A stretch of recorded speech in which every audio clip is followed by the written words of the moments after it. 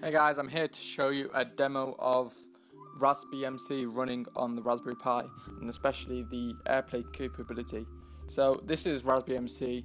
It's quite cool as a media center, so cheap $25 device running as a media center. Yeah, so it works quite well. You get a lot of add-ons. But the main thing on this video is the Airplay capability of RaspBMC. So if you go to System and then Settings, and then down to Services, and you go all the way down to Airplay, there's a mode there which says Allow XBMC to receive Airplay content. If you click that on, then your RaspBMC will now be able to play Airplay content. Just a little note here, I'm controlling my RaspBMC through an iPad app here. It's called XBMC Remote. I highly recommend it if you don't want to use keyboards and mouse.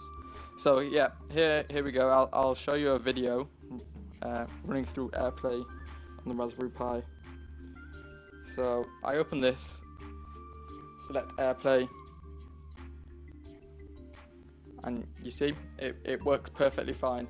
There's no noticeable lag, stutter, and I think it streams in 1080p, so that's always an added bonus. So yeah, that's the Raspberry Pi demo, Airplay.